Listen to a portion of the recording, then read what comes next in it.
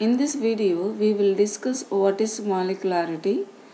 Molecularity is the number of atoms, ions, or molecules that must collide with one another simultaneously so as to result into a chemical reaction.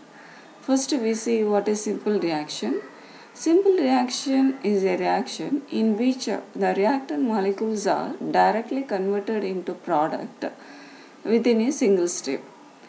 Let us consider the one molecule is converted into product. Here we calculate the molecularity. Here the number of molecule is 1, so the molecularity is 1. Next we calculate the molecularity for this reaction.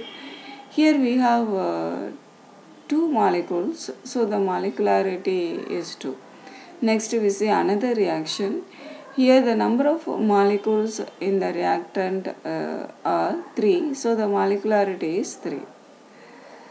For simple reaction, the molecularity can usually be obtained from the stoichiometry of the equation. It is always a whole number. Next we see the complex reaction. Complex reaction is a reaction in which the reactant molecules are converted into product in a multi-step. And now we see the examples. Here the two reactant molecules are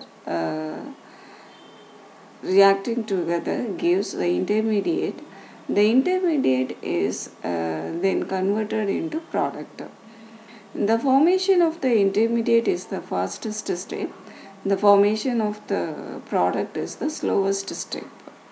Now we calculate the molecularity for this complex reaction by simply adding the molecules of the slowest step.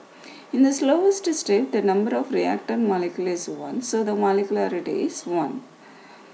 The overall molecularity of a complex reaction has no significance. It is only slowest step whose molecularity has significance for the overall reaction. Thank you.